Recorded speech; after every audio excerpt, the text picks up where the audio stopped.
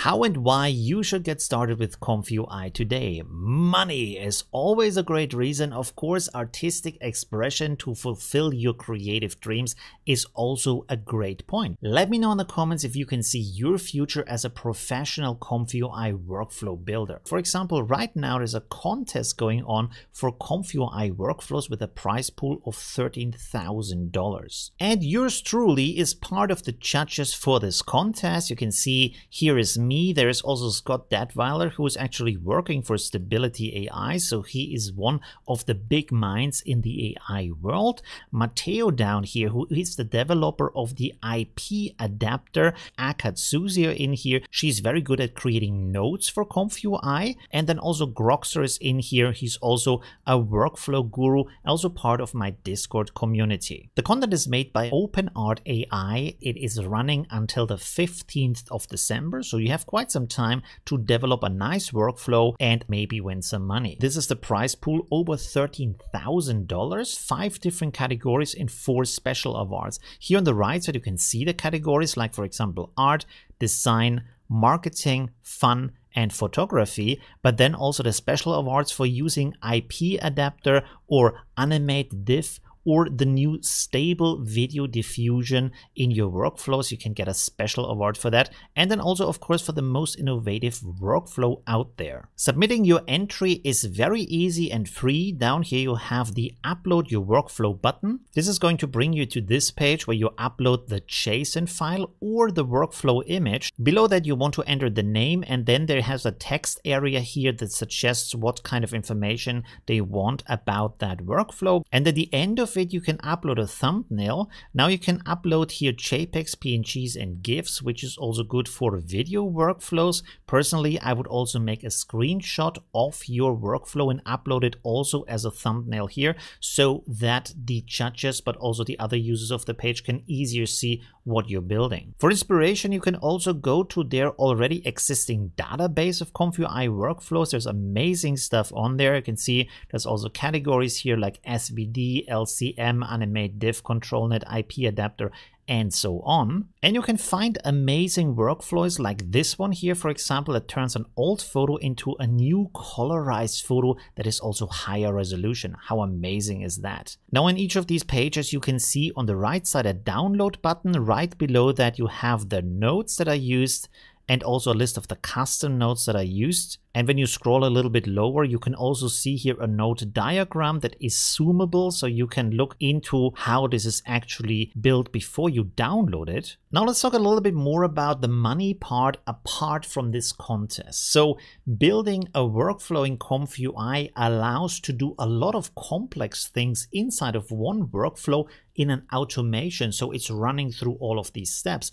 And this means this is actually a money maker for you, because right now out there on the market, there's a lot of companies, but also individuals that are searching for people who can build workflows for them, because a prompt only brings you so far. There is a lot more included in getting a nice high quality result from an AI model. So building a workflow that has the full process in it is very useful. This is great for automation. This is exactly what customers want to have from you. And of course, there is the part of artistic freedom. So let's talk about that for a second. As I said, inside of ComfyUI, you can build the process specifically for what you need and then save the complete workflow. So you can come back later to that. You can share it with the community. You can also sell it to customers. Here, for example, I wanted to have a workflow that turns a simple drawing into a high resolution image that has also face restore and ultimate upscaler, everything in one process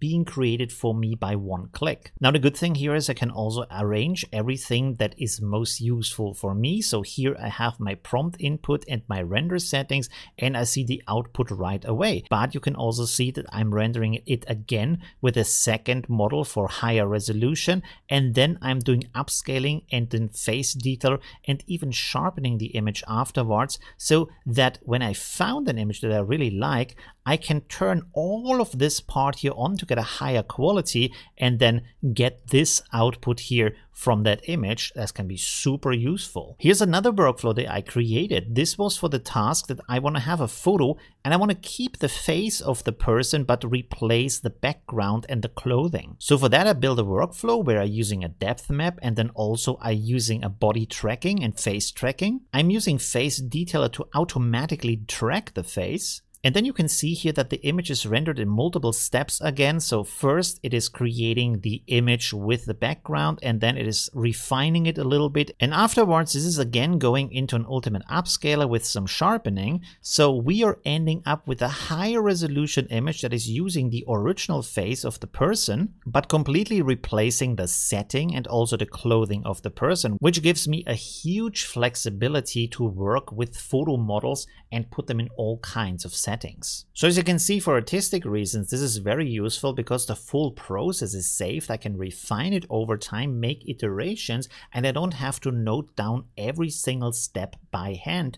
This will conserve everything I have done, but also allow me to build solutions for the specific problems I have.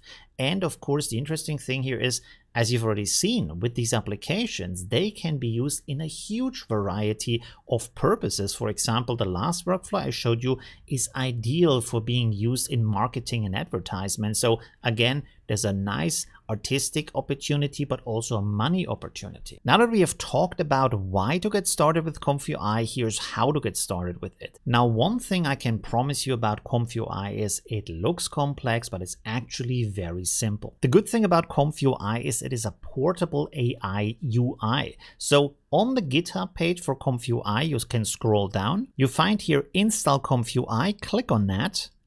And this will bring you to this section here. The first one is about Windows. You can see here it says portable standalone built for Windows. So you simply want to download the 7-zip file, unpack that, and then run it. The reason why this is called a portable standalone build is because this is including its own Python. You don't have to install that.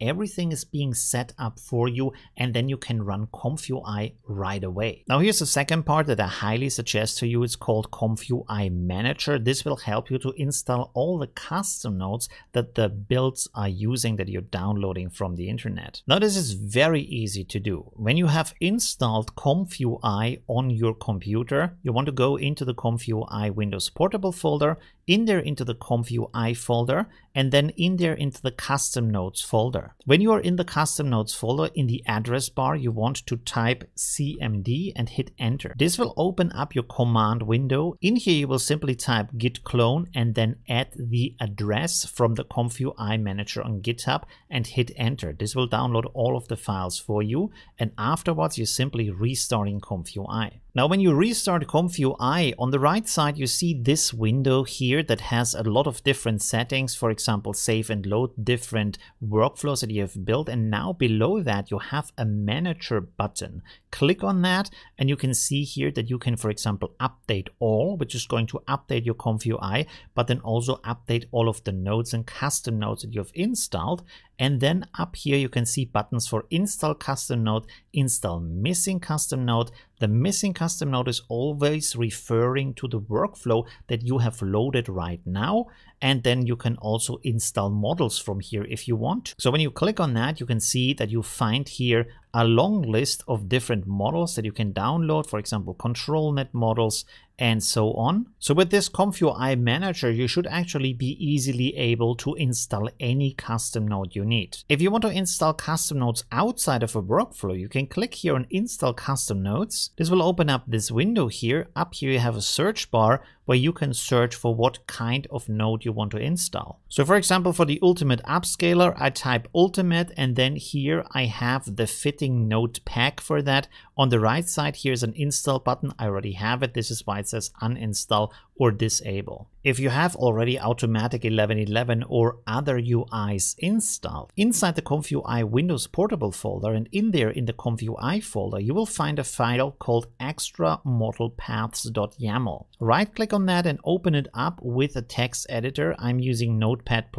which is a very good and free software. And in there you have this list here. You can see here the checkpoints, configs, VAEs, the LoRa's, the upscale models, and so on.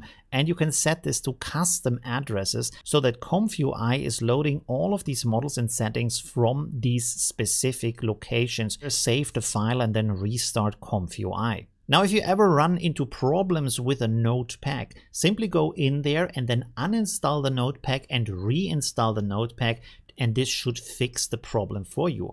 Also, another reason something might not work for you is that it's outdated, so clicking on the Update All button before you start to uninstall and install nodes is actually a good way to fix problems and get the newest versions of these node packs. Another good thing about ComfyUi is that every time you generate an image like this one here, the complete workflow is saved as metadata inside of that image. So you can simply drag that image into the ComfyUi canvas to load the complete workflow. Now this is really good because when you experiment a lot with different kinds of builds or even different kinds of settings and prompts that you're using, this is always saved in the image. So you can go back in time, look at the image you created, and you can always figure out what exactly you did by simply dragging that image into the ComfyUi canvas. Of course, another element that makes ComfyUi so useful is that this gives you a deep dive into understanding how AI works, but also an experimentation kit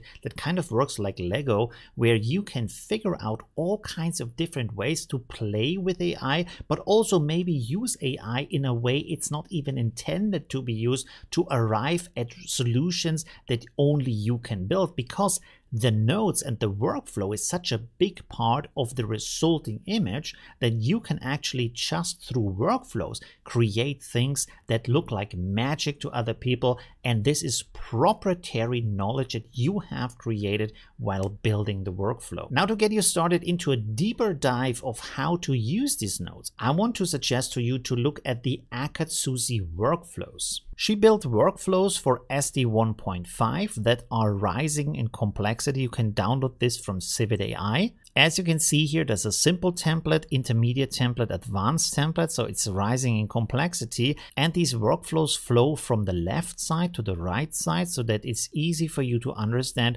what is happening inside of the workflow, inside of the nodes. So that is a great way to start with ComfyUi and understand what is going on. She also built a set of these workflow templates for SDXL. Again, this is following the same concept, going from left to right with simple, intermediate, and advanced. This is a very, very good way to get started, understanding better what you can do. Now, of course, you could say, I can do all of that with Automatic 1111. The thing here is, first of all, Automatic 1111 happens in different tabs, so it's not just one complete workflow or process that you can save in an image. It is different steps, and you might forget what you actually did in the past.